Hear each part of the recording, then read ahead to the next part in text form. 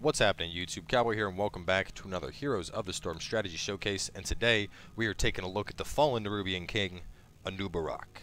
Now, Anub'arak is a melee warrior, and what he lacks in his tankiness for being a warrior, he makes up by bringing tons of CC and mobility to the team. So to take a look at our hero info, first up we have Impale. Shoot a line of spikes that damages and stuns enemies. Now in my opinion, this is probably one of the better CC options in the entire game right now. It shoots out a long line of spikes, and with a little bit of practice you can effectively stun 2 to 3 members of the enemy team almost consistently in every team fight. Because there is a little bit of travel time on the spikes, especially the spikes towards the end of the line, it does take a good amount of practice to get good with your skill such on it, but once you do, Impale is amazing in team fights for locking down your opponents. Moving on from there, we have Hardened Carapace, and this is really your only tanky option as Anub'arak, whereas a lot of other warriors have things to really help their sustainability. You know, we have Second Wind on Muradin, Stitches by default has his Devour, and then a ton of regeneration, you know, amplified healing almost all around. This is all we really have with Anub'arak. So every time you use Hardened Carapace, you get a shield on demand. It lasts for 3 seconds, and with smart usage you can use it to mitigate out quite a bit of damage. Moving on from there, we have Burrow Charge, perhaps one of the best mobility moves in the game. Burrow underground and charge in a direction. And Burrow Charge is a really awesome ability because you can initiate on the enemy team, you can use it to disengage and get to safety, and on top of that, it allows you to go through otherwise impassable terrain. So similar to how we were playing Felstad and we were able to dive over walls, you can use Burrow Charge in the same manner to both initiate on enemies when they're not expecting it, or escape very bad situations with little no risk of the enemy catching up to you. Moving on from there, we have Scarab Host. Spawn a beetle whenever an ability is cast. Relatively simple, you just keep spawning little beetles as you use your abilities. You can also do a couple talents that'll facilitate this by quite a bit and effectively make an entire beetle-based build with Anub'arak. But the beetles are nice, especially early on, because as you're using your abilities in the lane, if you're being aggressive, these beetles are getting up front, and they're effectively just soaking up ammo from those towers. Moving on to our heroic abilities, 2 choices here. One I consider vastly superior, and that one being Locust Swarm. Spawn a swarm of locusts that damage enemies and heal you. So this is an amazing ultimate ability. When it goes up, locusts do 100 damage per second to enemies nearby you, and you're also being healed for part of that damage, which gives Anub'arak some very much needed healing to help sustain him, because as I mentioned, he's not the tankiest out of the warriors available. Our other choice, Web Blast, isn't a bad ability, but I find you need a very well coordinated team to pull this one off effectively. What you do is you basically wrap up an enemy in a web, and when you use it, you're effectively shutting them down for 8 seconds. Of course, the web can be attacked by enemies on the other team, but with a coordinated team, this is a great way to isolate that one hero out and remove him from the fight while you clean up the other ones. So, let's jump into a match, show you what he's all about. I obviously picked him up after Murky, and I gotta say, I really do like him a lot. He's a ton of fun to play. You know, between your Burrow Charge and your Impale, he feels like a really dynamic warrior. You know, he jumps into the fight and then he's stunning people, and you're popping your shield when damage is incoming, and he kind of feels like Nyx Assassin a little bit. Obviously you don't have the burrow, but I mean between the, you know, putting up your shield and getting the stun off, he kind of has that nice upfront initiator. So think of like Nyx Assassin if he was meant to be tanky. But either way, I'm hoping for a good game with him. I've been messing around with a couple different builds from Anub'arak. I tried a full Scarab build, and it's interesting because not a lot of warriors have strong siege potential, and Anub'arak actually, you can build him to be like basically just a pure siege character. You know, you can get it to where your beetles spawn periodically every 8 seconds. You can make it so the beetles get stronger as they continue to attack. A lot of different options, but all in all, I feel that he benefits more from a teamfight heavy build. So for our first talent here, if you were going to go a Scarab build, of course Assault Scarab would be the trait you'd want to pick. Personally, I like Regeneration Master on him. As I mentioned, the biggest thing he lacks is that sustain that a lot of warriors have, and Regeneration Master helps that up a lot. Moving on from there, Extended Spikes, also a really, really good choice here. Getting an extra 25% range on your stun can really help to catch those enemy heroes as they're running. Persistent Carapace, not really a fan of it, because I mean the shield right now, you know, it's only 112 points, so we're looking at slightly less than, or a little bit over 10%, and, you know, all in all, I feel that it's, you know, if you get smart about usage and you put it up at just the right time, you're not going to really need that extra duration on it. Get womboed. That wasn't a wombo, I don't know what I'm saying. But we did stun them and save Raynor right there, otherwise he probably would have gotten buttered. This is interesting. They're going very heavy on the bottom here. It's kind of a, you know, something you don't usually see often. Oh well.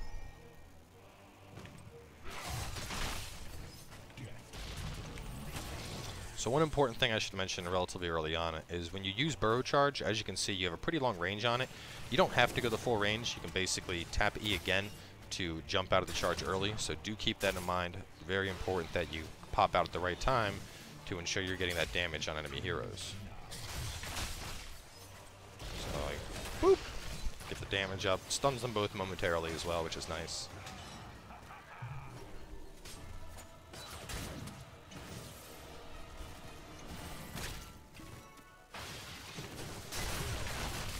There's that stun.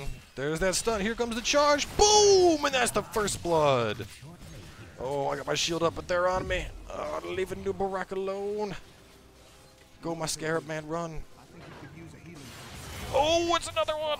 Oh, he's coming for you, Raynor. I'm sorry, you're gonna die.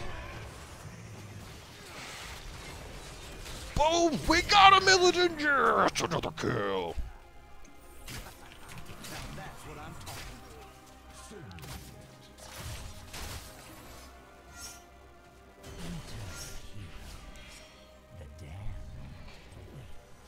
So for our next talent here, I really like Underking, but I also like Legion of Beetles, so it's really a toss-up here. I mean, Legion of Beetles is nice just because it gives you those constant beetles, but we are going to go for Underking this game just to lower the cooldown in addition to increasing the range. It gives us really good escape potential and initiation potential on it. I mean, being able to, you know, dive across everything like that is huge. Oh, I'm stuck, Nova. Nice, got the kill on her. But yeah, spawning beetles periodically, even if you're not doing a beetle-focused build, is still a really good choice. Just because, you know, that's extra soakage on the lane, really. So that does help out, even with a build that's not focused on it. Man, we are doing a really good job in the mines right now. Kill confirmed. I think the Impale probably has one of the most aesthetically pleasing animations out of all the abilities in the game as well. It's just, you know, those spikes look really good, you know.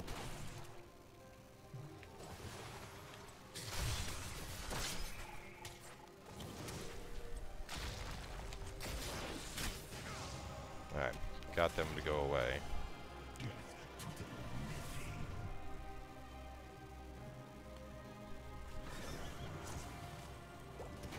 Gotta be really careful here. Need burrow to get out of here, probably.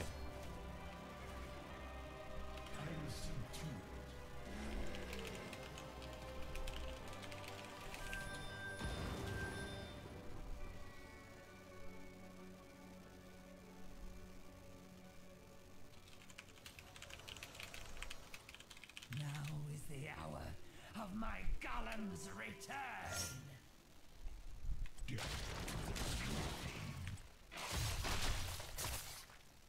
He also doesn't do too shabby of a job at Merc Camps because you have those little beetles, so they help a little bit. I mean, you're still not clearing them nearly as fast as, like, say, a Sonya would, or even a Diablo for that matter, but do an alright job.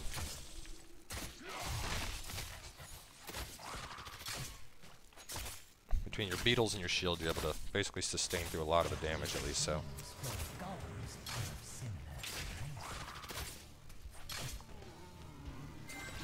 Having these siege guys, they're going to go top. That'll help to counter theirs. Tyrande just tossing that out. Oh no, Illidan. Oh, what's going on with my camera?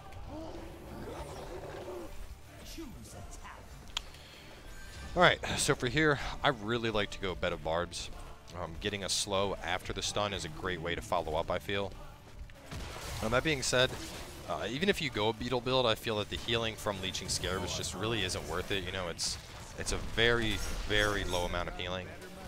Shed Exoskeleton, however, another really good choice. Having 25% movement speed anytime you shield up can help quite a bit. You know, it really gives you some mobility that just adds on top of your burrow as well.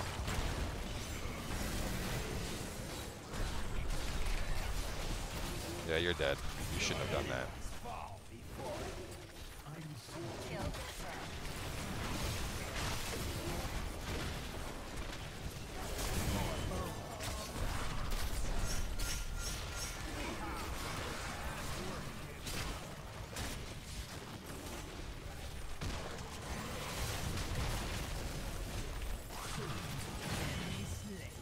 we are really doing some work to them right now.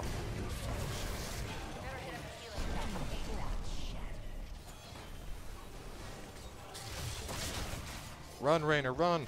I'm trying to cover for you. Oh no, she sniped him. Oh, look at that burrow, man. You can really, really get hustling to escape with that.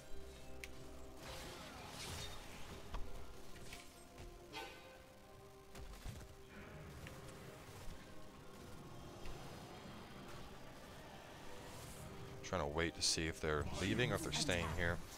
So as I mentioned, we're going to be going Locust Swarm, pretty much hands down. That is my ability of choice. Bah.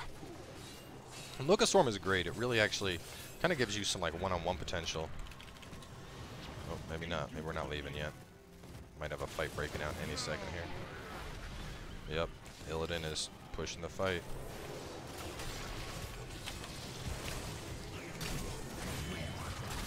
Go, my locusts! Molest everything!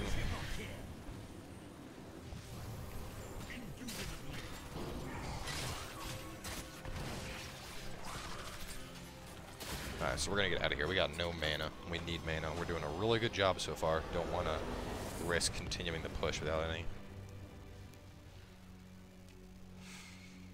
This is going really good. This is a really good game, actually. Probably one of my better Anub'arak games. I've just been really on par with my bro charges here.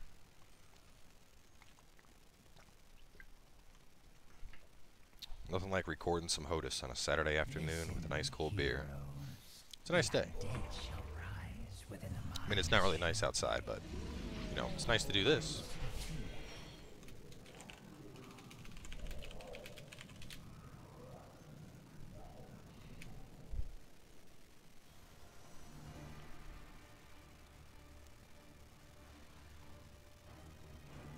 Gonna get the big camps right as they spawn up.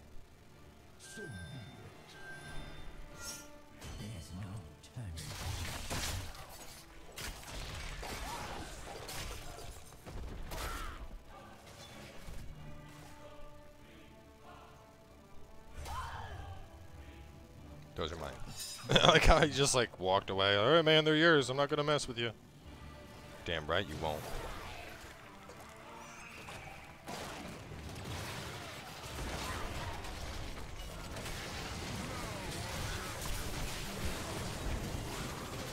My beetles will sustain me! Oh, I'm stuck. I'm stuck.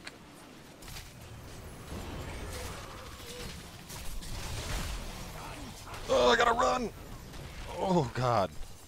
Oh, God. Raynor, you can do it, Raynor! Oh my God. Wow. That was huge. So for here, Chitness plating pretty much hands down. Increasing our shield by 40% is huge. That's going to really help us out.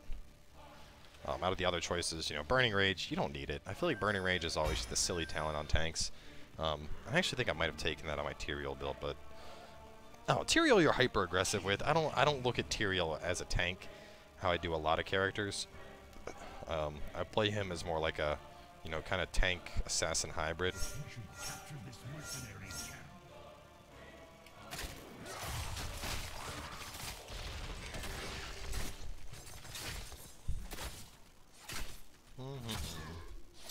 Spell shield, not really worth it. Also, you know, I feel we're better off just focusing on the extra strength of our shield, which you can see is pretty significant.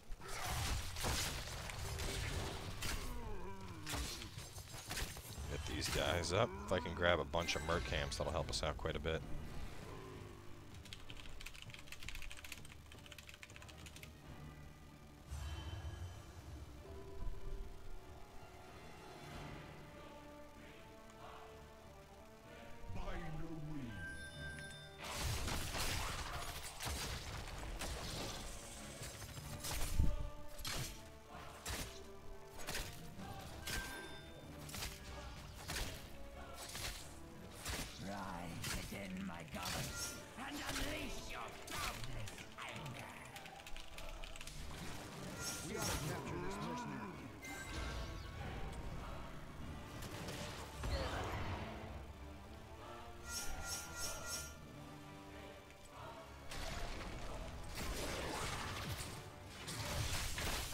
So they might be coming for this, but we can get Getting all 3 merc camps is going to help to counter the push that their golem would be doing.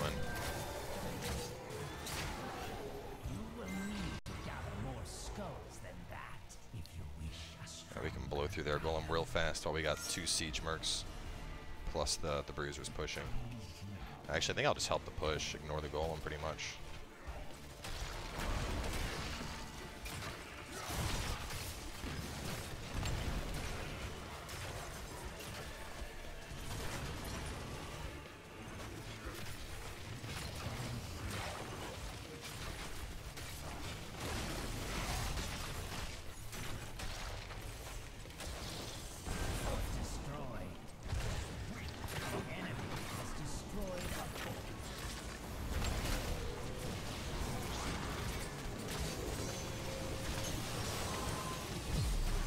No! Oh, too many stuns.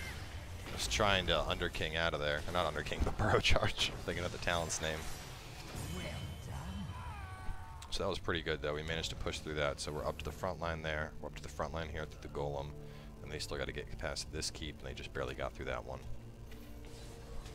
We got a pretty strong field advantage right now. Plus, with all the mercs snatched up, that'll buy us a little bit of time without them being able to grab those.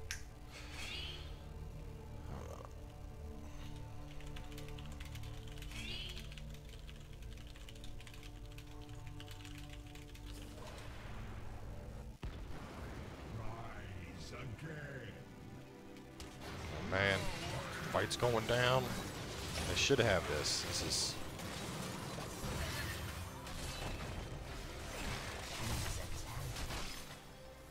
So blood for blood right here, hands down. Gives us a nice little amount of burst. And some more healing, of course.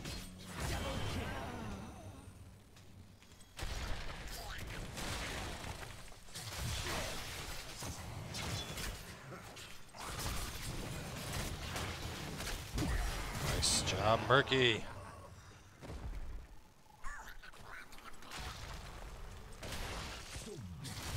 Gotcha, bitch.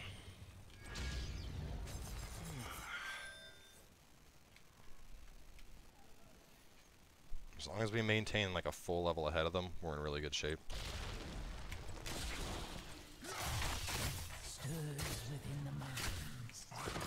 So I'm gonna mana up right after I get this, jump into the mines. We'll be looking good.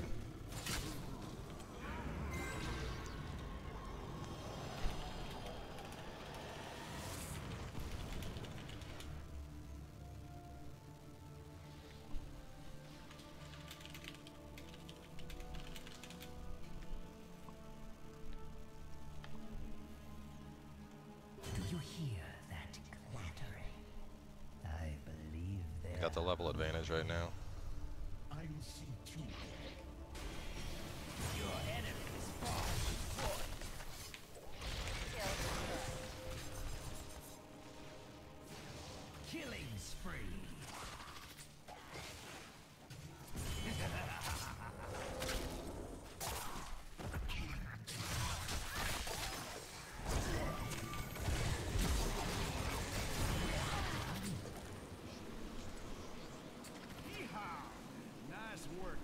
Go, my locust, heal me.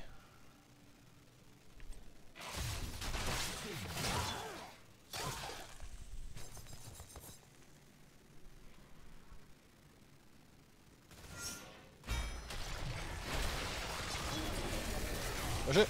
Ooh, gotta get out of there.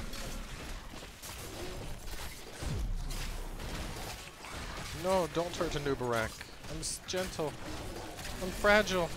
No, Golem Senpai, please. That was a nice cleanup, though. We're looking good.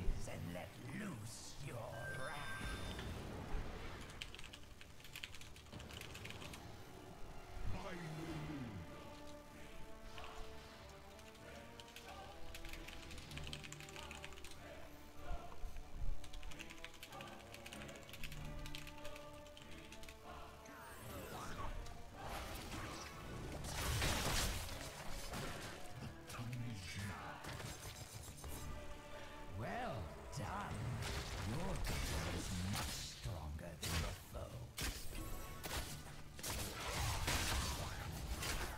all this stuff out of the way.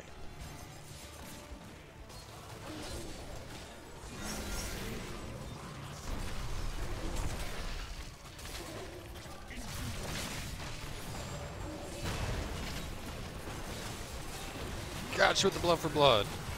Locust is up. Oh, she didn't go down. I'll be damned. Oh, yes, she did.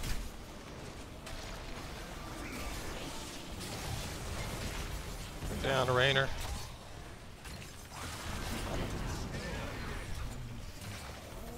This is the GG. We're taking it here. So we probably won't hit level 20. For level 20, two choices here. Actually, three choices. Hardened Shield does help a lot because you don't have a lot of sustain as Anub'arak. I really like Hive Master because having that really does give you a good amount of life sustain, which is another thing that you're kind of missing. But with that being said, Rewind is probably the best choice possible here, simply because of the fact that with Rewind, I mean, you get 2 instances to use your shield. You know, you can burrow in and then rewind and then do a secondary burrow. You can drop out stuns and then rewind and drop out more stuns. So, you know, basically doubling your mobility, your shielding, and your CC is huge on a hero like Anub'arak. But even then, like I said, all three of them are really good choices. The Hardened Shield helps your survivability a lot in terms of making you tankier in battle, whereas the Locust helps your life sustain by just constantly being around and healing. Like, I've actually had the Locust pretty much kill Murky all on its own. But either way, you know, he is a really fun warrior, even if he's not as tanky as some of the other ones. Being able to do the burrows and the stuns just makes him a ton of fun to play. So either way, guys, thanks for tuning in. Hope you enjoyed Anub'arak. Obviously, we still have Lost Vikings, and I'm not exactly sure if they're going to be tomorrow. I'm still 200 gold short of them. It's Saturday right now, so with the community goal tomorrow, I could unlock them. With that in mind, I know Sylvanas is supposed to drop next week as well, and personally, I'd rather have my gold ready to buy Sylvanas over Vikings. So I will get those heroes out for you guys when I have the time to, you know, farm up the gold and get to them. So if this is the last one for now, I'll miss you all. Make sure to tune into the streams. Of course, we do stream Heroes of the Storm quite a bit. Sometimes Mondays, Wednesdays, and Fridays even. We almost always do it Fridays, pre-drunk through, so we're getting drunk while we're playing, which is always a ton of fun. So either way, thanks for coming by. I appreciate the viewership, and we will see you guys next time when we do another Hero Showcase.